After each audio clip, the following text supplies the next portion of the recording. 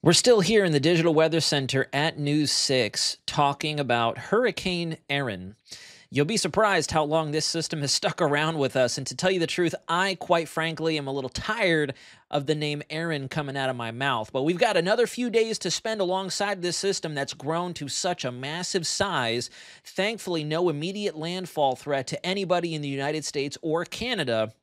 But we are continuing to see considerable coastal concerns and impacts as the system continues to broaden out as it moves off towards the north, preparing to make that curvature back towards the northeast. And I bring to you today a bit of a large scale update in terms of how the second half of the hurricane season could possibly behave as we get closer to September 1st. The bell, according to Dr. Bill Gray, has rang as of yesterday. This is when we really start to ascend that mountain towards the climatological peak of the season on September 10th, and that's going to be happening in the next 2.5 weeks.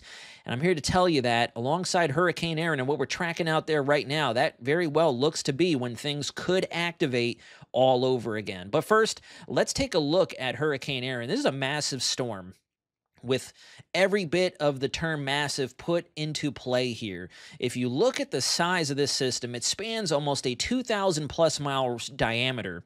The center is almost immediately parallel to the Cape Hatteras coast there, as well as Bermuda off to the east-hand side of the center of circulation. But the satellite is put in this position to show you that we're starting to see upper-level cloud cover as far north as Atlantic Canada, and we're still seeing wraparound westerly flow on the south side of it here in central Florida. That's how huge this system is. You can, for all intents and purposes, say this thing is an eastern seaboard hurricane. Thankfully, staying offshore. We're still seeing some impacts, especially along the immediate beaches from central Florida all the way up. But nothing is going to be fully pushed inland. And you can see here when you look at the latest info from National Hurricane Center, that tropical storm Winfield is currently buffeting the extreme eastern coastline of North Carolina and will continue to do so. But thankfully, per the 8 a.m. advisory, we're going to get another one in about 30 minutes. We're starting to pick up forward progress. We're finally scooting Erin up out of here, moving north-northeast at 17 miles an hour, still at a Category 2 hurricane. Notice the central pressure is fairly low, though. That's because this is a very large rotation, a rotating ball of energy. So while the central pressure is deep enough to support major hurricane status, because this thing just isn't literally spinning fast enough to produce that kind of energy and wind, we're not seeing it, and we are going to start a steady weakening trend over the next several days. On top of that, you take a look at this. This is the life cycle of Hurricane Erin. So if it feels like it's been around for pretty much all of August, it almost has. Formed back on 8 August, became a Category 5 approximately 5 or 6 days after that, and we're still kicking it with Hurricane Erin. And we probably will continue to do so at least until Saturday, if not Sunday, once we really begin to make that transition to a non-tropical low pressure. And then August isn't quite done just yet. It looks like Fernan is going to be hitting the board here any moment now. Our tropical chances over the next 2 days continue to rise for that area of interest, really starting to get its act together. You can see on the satellite image that first disturbance highlighted for a 40% shot of development in the next 2 days and 70% shot over the next 7 days. I don't know how my things got flipped here. I'll go ahead and kind of make that adjustment alongside you. These formation chances belong to this little thing right there, the code red zone there. And these formation chances belong to Invest 99L, which has looked very healthy out there across the tropical Atlantic and is expected to continue to hold that characteristic until later on today. It looks like models are projecting we're going to see almost a complete dissipation of all the showers and storms around the mid and low-level spin with that feature. And maybe, based on some of the data we've gotten from our satellites orbiting the planet, taking screenshots of that feature, we might have missed at least a tropical depression out there. When you take a look at the satellite for these areas down across the main development region, I'm calling it the tropical train, we've got a parade of tropical waves coming off the coast of Africa. We have that first circle furthest to the left.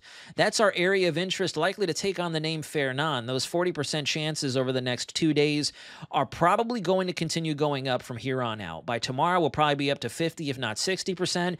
And then by Saturday, we may actually have a tropical depression, if not a tropical storm, already knocking on the door. That will follow in hot pursuit of Erin, though. Will be no issue for just about anybody. A rainmaker for the Lesser Antilles. That second box to the center of your screen is going to be Invest 99L. Could still see a bit of a Hail Mary as it makes its way through the Caribbean, closer to Belize, the Yucatan Peninsula, and then into the southwest Gulf, the Bay of Campeche. Models are still kind of infatuated with the idea that maybe, and I know I'm using a lot of ifs and maybes and possibilities, I know, but it's a small signal, so I'm calling it the Hail Mary. It's going to be a little bit of a wild card we'll have to watch over the next 5 or so days. And then we have 2 more tropical waves that, to tell you the truth, are going to run face first into very unfavorable conditions across the deep tropics. So those are not going to play a role in the rest of August, likely not to see development out of those. But we'll keep an eye both on 99L and especially that first area of interest that will likely receive the designation 90L over the next couple days as it further organizes. On top of that, hold on to your seat, folks. We're going to talk a little bit more about water temperatures because you can see here the Atlantic has really rebounded. We started this year with cooler than average temperatures, which is against the grain of the last few years, especially in the tropics, from the Caribbean all the way to the coast of Africa. That has changed. That's changed big time, to tell you the truth. We now have a focusing of our warmest waters in the subtropical Atlantic and then especially through the Caribbean into the Gulf.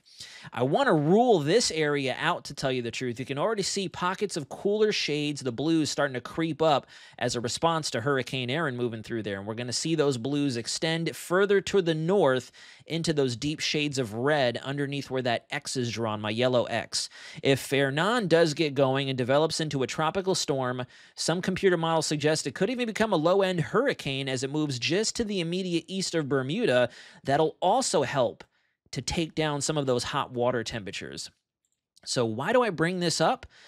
If you look at hurricanes in their most basic fundamentals, hurricanes love heat. Where there's a lot of heat, tropical features are going to try to take that heat and move it towards the north. And as we get closer to the peak of the hurricane season, all of our hottest water temperatures are going to be right in through there. So am I predicting several named storms? Am I predicting things are going to start suddenly coming towards us? Not necessarily, but when you think about it from the most basic of ways, in terms of the tropics versus up north, where there's a lot of heat, it has to go up north somehow, and tropical features are responsible for that. On top of that, the name of the game is the La Niña watch that's been issued thanks to Climate Prediction Center.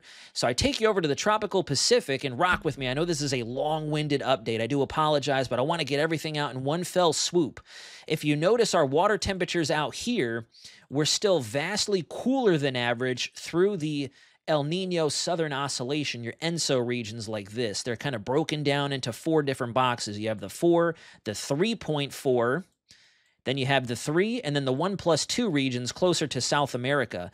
We're still in something called a cold phase of the Pacific Decadal Oscillation. You see all this hot water up here closer to Alaska, Russia, and China, and then you have the cool anomalies wrapping back down into the tropical Pacific. That is that cool phase. This will typically help give the La Nina or the colder anomalies a little nudge and give them a bit more of an increase in the cool department. Because all of our hot water is loaded on towards the west or the left-hand side of your screen there, we're also going to see winds coming from Australia, Thailand, portions of southeastern China across the tropical Pacific that will further cool those water temperatures. So all in all, the Atlantic is warmed and the Pacific is trying to cool down. So what does that do? It's going to help to increase the potential for more tropical action. And what better time than during the peak of the hurricane season? So key takeaway here is we're going to go on a break. Probably once we wrap up these other little areas of interest out there, we have 3 out there, believe it or not, behind Erin. Once those close out from about the 25th to maybe the 30th of August until the first 5 to 7 days of September, crickets. Watch, you'll see. But then after that, it's going to get fairly interesting out there in pretty rapid fashion, I would think.